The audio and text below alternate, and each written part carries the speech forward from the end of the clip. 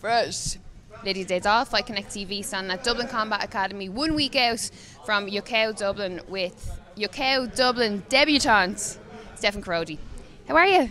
Fine. Welcome home. Thank you.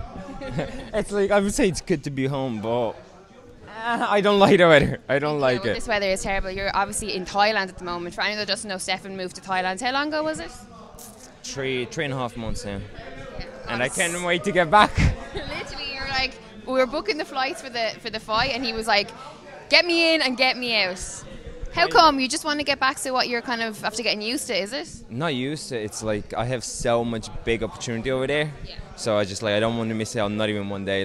Well, listen, you've been away for 3.5 months, and the 2 fights that you've had have literally gone viral. Like 2, was it 3? Yeah, it was 3. It actually was 3. Yeah, it was 2 in Lumpini and 1 in Super Champ. That's what it was. And literally, talk about going viral, like not only winning but stopping your opponents in like a ridiculous fashion. Yeah, big time. I don't know how that come, because I never look for KOs, and before I thought that I'm not strong enough to deliver KOs with 1 punch. Yeah.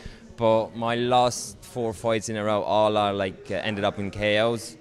Generally the guys I went to sleep. Yeah. So I changed my mind now.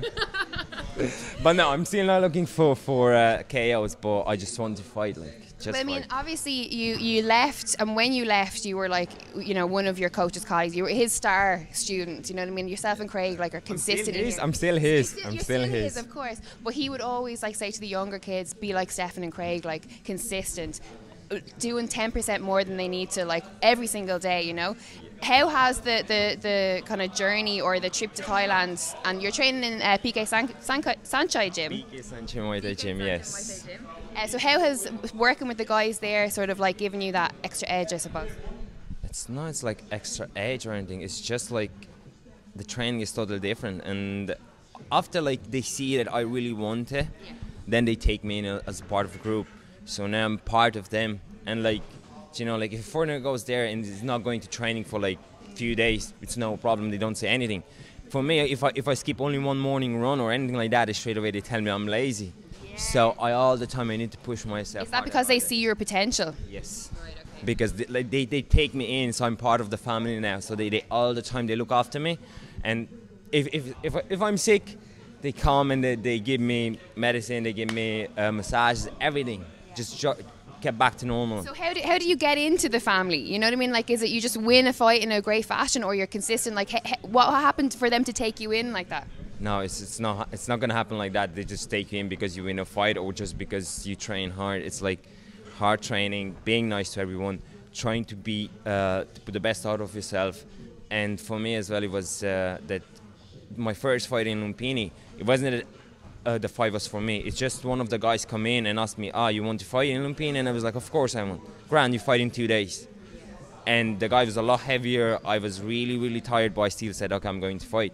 So after that fight, they see that I'm really into it. I'm doing it. I'm not just there for just for hanging around or something. I'm doing it seriously. So then they see, okay, then they took me more in. Then even not just in the gym, outside the gym as well. It's the way I'm with the people over there. I'm all the way around them. I'm trying to learn Thai. I'm trying to be like one of them.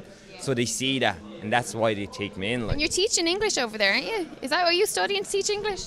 No, what you? No, you're not telling me that you were studying. Yeah, what are you studying? You're in college. Yeah, but I'm studying to speak Thai, to write Thai. Oh, I thought you were going to teach kids English. I was I'm so proud of him. I'm proud of you for learning Thai. Yeah, the other guys last from the gym English sometimes. No yeah, okay, yeah. Amazing, brilliant. But no, I'm not teaching. How are you getting on speaking Thai? Speak a little bit of Thai for me.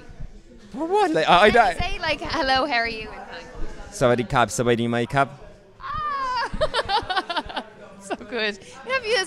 You know what can happen now when I go to interview all the Thais? I can bring you and you'll be able to translate for me. Because when I'm on a Yokkao show that I've done, I'm trying to interview Super whoever it was, and I had to get a translator. Yeah, but I'm pretty sure there are other guys who speak better Thai than me. but Thais might. Give me another 6 months and I'm gonna be better. Exactly. So listen, let's talk about Yokkao. Obviously, this is going to be your first time fighting on Yokkao. You made the decision to come home. Why wouldn't you? If getting a chance to go up against Spencer Brown, are you excited? So, how to say that? I'm not excited about a fight. I'm excited about the all fights, like. So I didn't come back home just to fight because it's Spencer. No, I just come back home because I promised for Korodi that if there's any chance to come back and fight in Yokkao, then I'm gonna come back. Okay, right. But it's. So you knew you were coming back, but you didn't know it was Spencer. No, I didn't know that I'm gonna come back. If he's gonna be a chance, then I'm gonna come back. So the chance come and come like a big chance. So yeah. And talk to me about the fight with Spencer Brown, because I mean, like, he's at a place in his career now where kind of all eyes are on him. He's sort of like being heavily promoted by Yokkao. You know, he's in Thailand. He's got a really good following online. And you know, what's it like for you to get the opportunity to get in and fight him? Because arguably, if you win, okay, then you will be propelled into, you know, people will know your name even more so than they do now. Your last 3 fights, people have been like, you know, who is this guy, where has he come from? And now obviously getting that a win as big as that would be massive for your career, right? Yeah, it would be big, but the way I'm thinking is like, followers are not going to win fights for you. Yes. You can be as big as you want in social media and everybody can promote you as like, oh, he's the best, he's the strongest. When somebody real fighter going to be in front of you and is going to really punch you in the face, like, it's not going to be the same. The same with me, like, if I'm going to be with somebody really strong, I'm not going to knock him out with one punch, definitely not. So I think it's like, yeah, it's a big name, a good fight because he's good, but it's just another fight, like, it's like any other fight for me. That's the way I think, like, in Thailand it doesn't matter, like, okay, I win my 3 fights for them with KO, it's like, okay. It's like, it's yeah, I'm good. They say, okay, I'm strong and all that, but that was it. It's end of the fight. So the same thing over here. After the fight is finished, it's finished. It's done. I'm like, nothing to do about it. So it's always going to be a next fight and the next fight and the next fight. So Well, that's why you're so good, because you keep progressing, keep learning, and never want to stop, right? I'm not looking for one fight. So like, oh, that fight, and then I'm happy. No, I get that fight, grand. I want another one. Like, even in Thailand, as soon as I finished my fight, I was asking for another one. They were like, that's funny. Once after my second fight, straight away, after my second fight, the next day I went back to the gym because I wasn't hurt at all. And my trainer was screaming at me to go home because they're not going to train me. And I was like, just let me a little bit, just a little bit. Miniature trains. But they didn't hold pads or absolutely nothing. They didn't mind me. They said like, okay, do whatever you want. And I was on the back for like 8 rounds, but they didn't mind me at all. They didn't train me.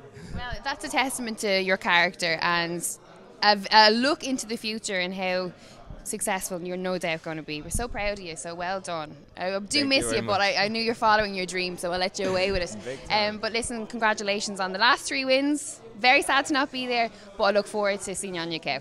Thank you very much. Stefan Korodi for Fight Connect TV.